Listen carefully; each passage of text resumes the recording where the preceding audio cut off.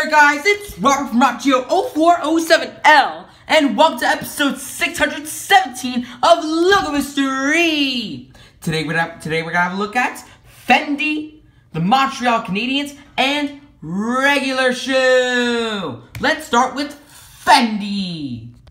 Fendi and the ink machine. It's a reference to Bendy and the ink machine. Oh my god. Here's a short about this so you don't know what Fendi is. It is an Italian luxury fashion industry founded in 1925. Their headquarters are in Rome, Italy. As of 2014, there are 197 stores worldwide. Its key person is Pietro Beccari, chairman and CEO, and their website is www.fendi.com. So let's have a look here. Ooh, look at those balls! Oh my god! Look at those guys and girls, so fashionable! And they got fashionable items right here. Wow. They got the boots. They got the baguette cage. They got the sneakers. They got the peekaboo. I see you. Iconic essential. And then they got the slingbacks. Get it, slingback. The calligraphy. And then they got the FF glasses. And then they got the peekaboo X-Flat medium. And then they got the belt that they spank you with. And then they got the ankle boots that fit your damn ankle. Look at this. So damn fashionable as hell. And now without further ado, let's get started. 1925 to 1965, we have a squirrel trying to eat a nut, and he's on that branch. And we have the words Fendi 1925 in blue text. 1965 to 2000, we have two F's, like two capital F's. One that is right side up, and another one being upside down. And then, in black text on the bottom, we have the word Fendi. 2000 to 2013, we just have the word Fendi. 2013 to the present, we have the word Fendi in black text. Basically, they just changed the font from the last logo. And they added the word Roma, Italian for Rome, you know, at the bottom of the logo. Next, we move on to the Montreal Canadiens. Here's the short bio those of you who don't know who the Montreal Canadiens are. They are a Canadian professional hockey team that plays for the NHL. They also play for the Atlantic Division in the Eastern Conference. It was founded in 1909. Their home arena is the Bell Center. It is owned by the Molson family. Their general manager is Mark Bergevin. Their head coach is Claude Julien. Their captain is Shea Weber. And so far, they have won 24 Stanley Cups, 8 conference championships, 0 President's trophies, and 24 division championships. So they're doing pretty good right here. And their website is nhl.com/Canadiens. Oh, I like those screenshots right here. And this is their important stuff right here. Oh wait, I'm just going back to the first bullet every time. Oh. Okay, I'm just gonna scroll through this website. And now without further ado, let's get started. 1909 to 1910, we just have a blue capital C. That's all there is. 1910 to 1911, we have a green maple leaf, or green mistletoe, whatever you want to call it. It's not even a mistletoe. What am I even saying? So we have a green leaf, probably a green maple leaf, and inside of that leaf, we have a white old C. 1911 and 1912, the white old C has changed into a red old C with blue outline. 1912 to 1913, the maple leaf is now white with red outline. And then in blue text, we have the letter CAC in blue text.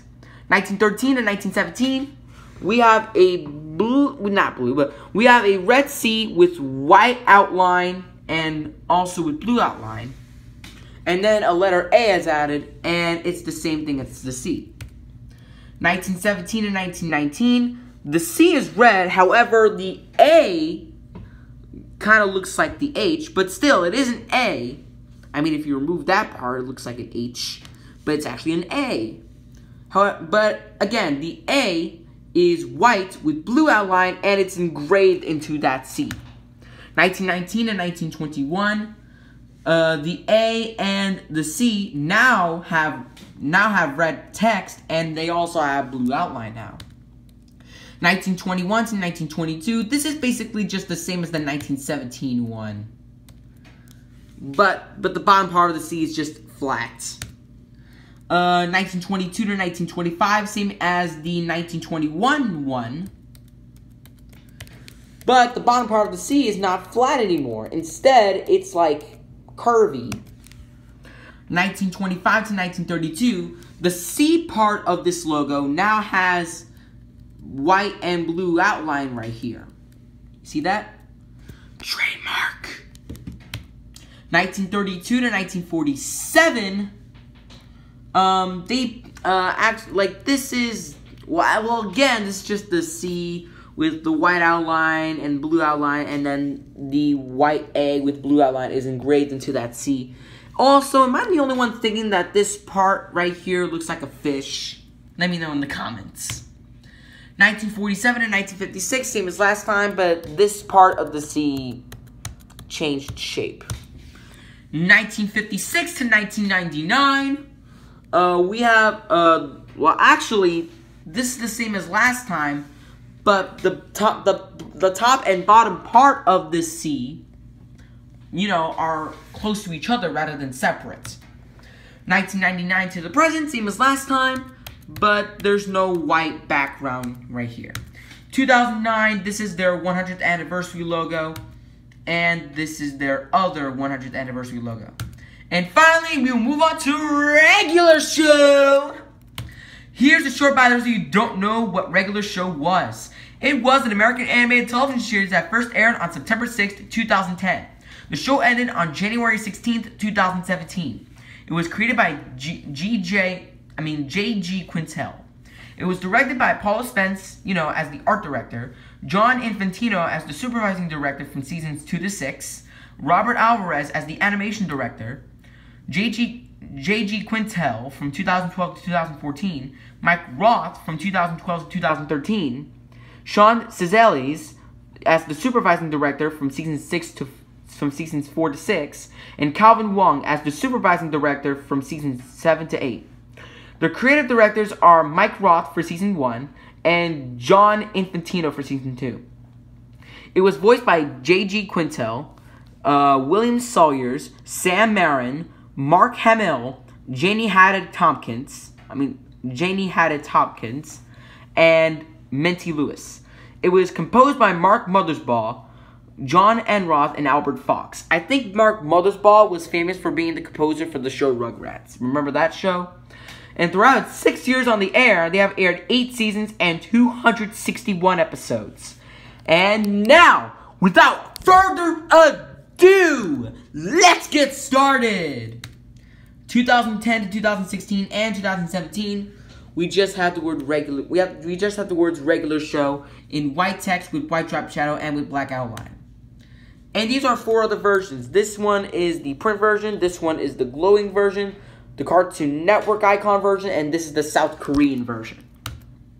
2016 to 2017, throughout its final season, it was renamed to Regular Show in Space. We just have the Regular Show logo, and the words in space are added to the logo in white text with, you know, purple neon outline. And obviously, it's in a galaxy-like background because it says Regular Show in Space.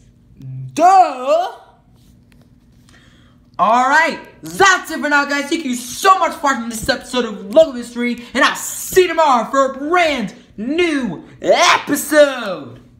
Stay tuned for episode 618. Oakley, the Dallas Stars, and Eddie. Bye for now.